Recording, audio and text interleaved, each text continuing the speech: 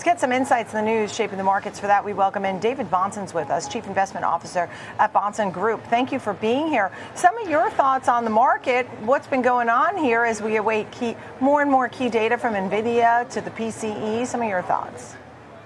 Well, it's certainly been an impressive rebound over the last several weeks since that point in late July into early August where we had all of the commotion. But what I think is most interesting about the comeback is that it hasn't actually been led by tech. A lot of the tech names have done well. They've certainly rebounded. They haven't made new highs, and some of the names haven't even done well. They've actually lagged. And yet, overall market has moved quite a bit across all the indices. And of course, we had the Dow making all-time high the other day. Financials, energy, consumer staples leading this most recent rally. That's a broadening of the market that is healthy and good for dividend growth investors like us.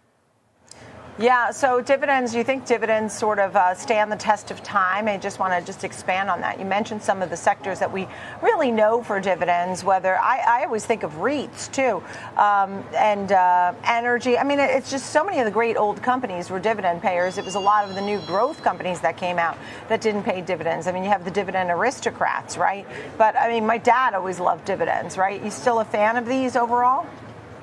Well, it's not just that I'm a fan of them, it's what we believe in and what we do. And I believe all investing comes down to a return of cash.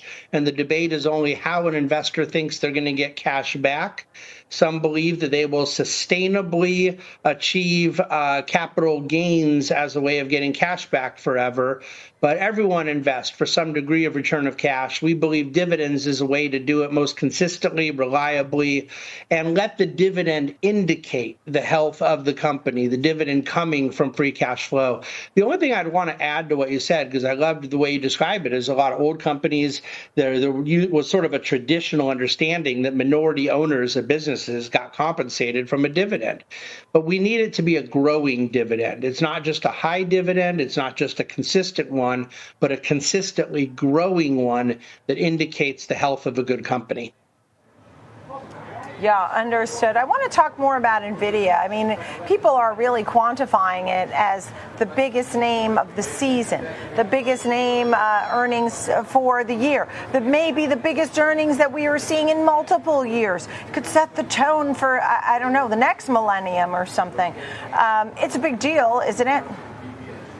No, the soap opera around it might be sensationalistic, but it's one quarter, one company. And the problem with this for market index investors is that Nvidia has become 6% of the S&P and just 3 companies have become 20%. You just have this massive weighting issue of concentration risk. Nvidia is going to end up having a very bad quarter at some point. It's inevitable. It may be today. It may be in next quarter or next year. I have no idea, but it will happen. And there is at this overvaluation, at these stretched valuations, when you get priced for perfection, there's vulnerability there. But I think most investors who, again, are long-term investors investing in companies, not quarterly stock price movements, have absolutely nothing to care in the world about Nvidia's afternoon results. Look, I mean, the options players are in. You could see some big swings. If this comes in, like you said, look, they're going to have a bad quarter at some point, right? Whether it's today or another time. It could bring down, because of how heavily weighted it is in the indices, it could fall and everybody owns it. It could bring down these indexes. It could set off triggers. It could set off algorithms. It could set off selling. It could set off negativity in tech. It could set off negativity for a time. I don't know how long. I like to think that I'm a bull in the long term. But it could set off some selling, at least for the near term. Don't you agree with that?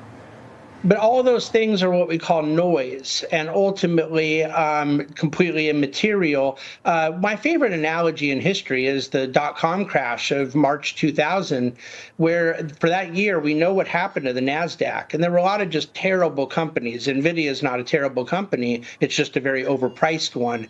But a lot of terrible companies went to zero. A lot of companies like Cisco went way down and still haven't come back up. I think Nvidia will end up being in that camp eventually, but the Dow was up on the year. Large cap value was up on the year. 6 of the 10 S&P sectors were up on the year. So it really depends how well one is diversified. And if they have all their eggs in the big tech, Nvidia basket, AI plays, et cetera, I certainly understand they're going to suffer. But no, I think that there is an overhype around it, but that speaks to the dysfunction, the way a lot of investors are aligned, that they're just not diversified the way they think they are because they're over-levered to one play. Yeah. What about the elections? Also noise? Well, for the time being, and this is something we've studied a lot and written a lot about, the market right now doesn't have any opinion on what the election means to the market, because the market knows what many of us know, which is that this is a 50-50 election, and that even if I knew, you knew, and Mr. S&P knew who was going to win the White House, which none of us do, we don't necessarily know who's going to win the Senate or the House. And there are scenarios by which, let's say, Vice President Harris wins the White House, but the Senate goes to Republican majority. I don't think markets mind gridlock that much. So there's different specifications within healthcare, within energy. There's policy ramifications depending on who will win. But this has seemed to have become a very 50-50 country. Polling and the Electoral College indicate that we're very likely to not know who will win until November. So the markets can't really price that in very effectively ahead of time.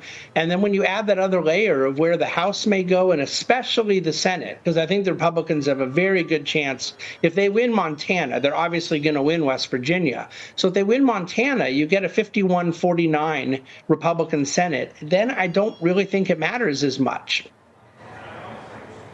Good to see you. David Bahnsen, a great conversation. Chief Investment Officer at the Bahnsen Group. Thanks, David.